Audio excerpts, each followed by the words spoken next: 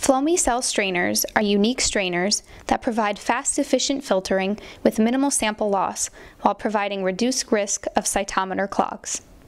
Using a P1000 pipette, dial in the required volume, attach a P1000 pipette tip, then aspirate the volume of cells.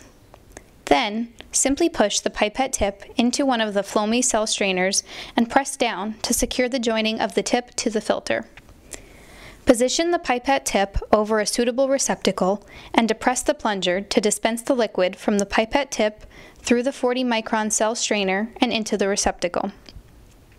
Liquid suspension has been successfully filtered and is ready for analysis on a flow cytometer or FACS machine.